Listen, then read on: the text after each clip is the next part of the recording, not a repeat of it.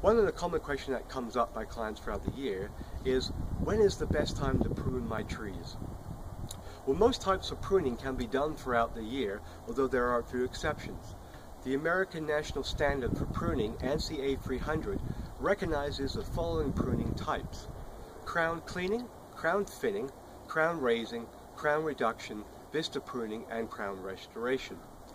Crown cleaning consists of the removal of dead, diseased, or broken branches, and this type of maintenance pruning can be done anytime throughout the year.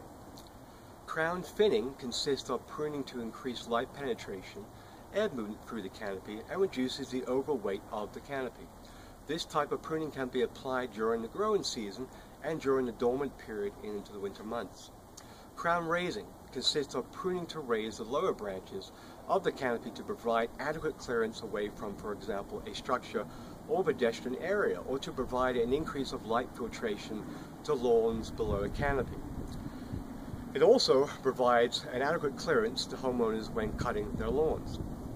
Crown reduction. Crown reduction consists of a more drastic type of pruning that decreases the overall height or width of a tree canopy.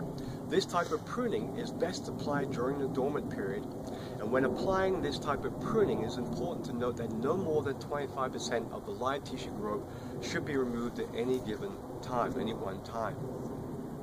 Vista pruning. Vista pruning consists of the selective thinning of the framework limbs to allow the view of an object beyond the tree. This type of pruning can be applied at any time of the year.